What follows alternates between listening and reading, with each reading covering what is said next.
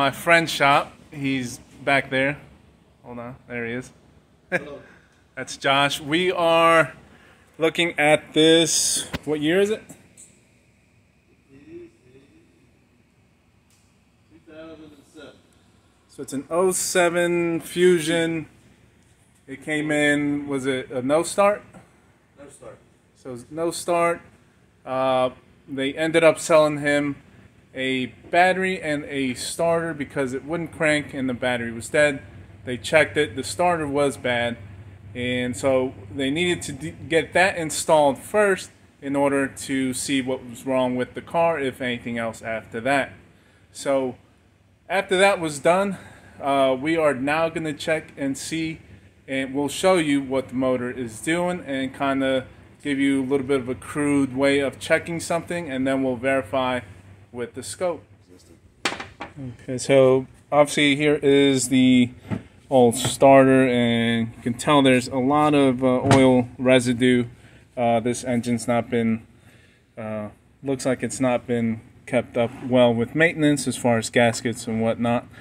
Also, the coils and plugs were kind of soaked with oil, so they did go ahead and replace the spark plugs, as you can tell, and they are pretty wore out. I didn't know they were that wore out. Yeah, they're gone. Oh man.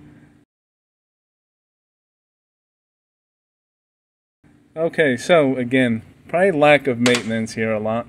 We'll get you a shot of the engine. So again, a lot of oil everywhere, but still a no crank, no start, dead battery. Find out starter's bad, replace it, and now when we go to crank it, this is what it sounds like.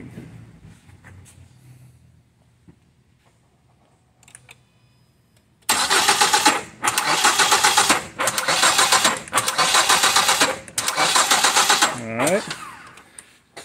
So to most probably experienced people, we kind of can have an idea or a good guess as to what's going on, but some others might not and would need to try to go a little bit further. So we were trying to explain this to actually Josh's partner, Steve, what was going on as far as why it's sounding or why it's doing what it's doing.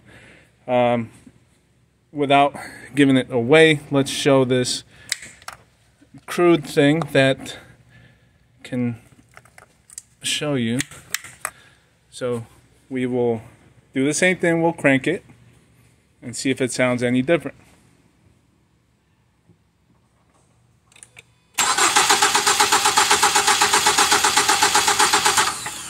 Okay, so now we get continuous extended cranking. As long as you hold the key, this will crank over. Before, it was kind of stopping itself every so often, and it would just not be continuously cranking. So most of us would know or attribute this to basically a timing problem. So something must have happened, whether the vehicle died or something while driving, or just who knows, but we are left with what we got here. And again, most of us experienced would attribute this to a possible timing issue. So kind of removing the coils out of the system, so no spark, would eliminate the fact that that is what's causing basically that's what's stopping the engine from cranking, because it's sparking as the piston is probably at the bottom trying to come up, and the explosion or the fire is keeping it from running, because the spark should be happening when the piston's at top dead center, but since it's out of time, the spark, when it lights off, is stopping the rotation of the engine. Okay, so we are set up with the scope so that we can basically visually show you what's going on. We are using their Autel scope, which is just as good or fine. We are going to tap into ignition coil 1. We've got all the coils unplugged because we want it to crank over and rotate, and we're going to capture the amperage draw from the starter with a amp clamp. to get the relative compression. So that's what we are doing, relative compression with an ignition sync to see when the spark is firing in relation to the piston position, basically. And so we've got the scope all set up, and we'll go ahead and crank it here. Alright, crank.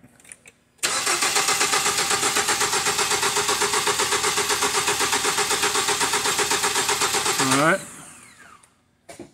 Okay, so that is the capture. Let's go ahead and stop this. And I think we are in the zoom. Okay, so as far as our channels, the green is the amperage draw.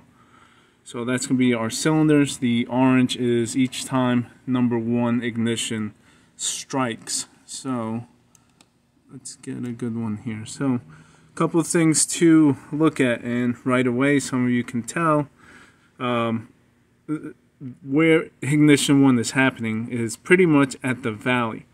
On relative compression, when an engine is good, you want your ignition to strike right at the peak of the cylinders, and this one is striking basically right at the valley.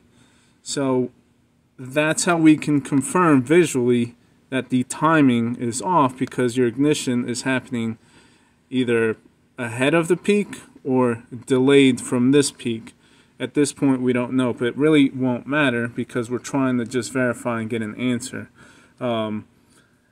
Another thing to note, I'm pretty sure, and I believe just the way it sounds and what this looks like, is that I'm pretty sure we don't have valve damage because we are able to build compression.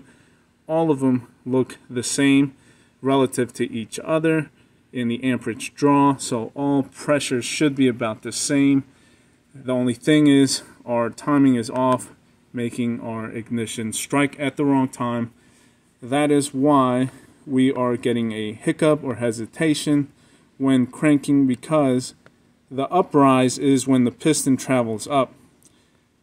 This ignition is striking when the piston is trying to go up, and so it's fighting the piston's rotation upward, and it halts the engine. That's why you hear what you hear. So at this time we can stop. Again, we kind of showed a crude way, but you won't always be able to do that because we clearly have access to all the coils right now. But in other situations with other engines that are more difficult to access things, this is the way to do it and verify that timing is off. So that's it for this one. What we kind of came to a conclusion is probably why the vehicle came in the way it did. Looks like the battery died from extended cranking. Also, starter possibly got killed when they were trying to get it started, cranking, running, so on and so forth. So something must have happened that throughout the timing, and customer must have just sat there, crank, and killed both battery and starter. So at this point, they'll go ahead and get them an estimate to get this repaired. Not sure if they'll fix it, but that's pretty much it on this one.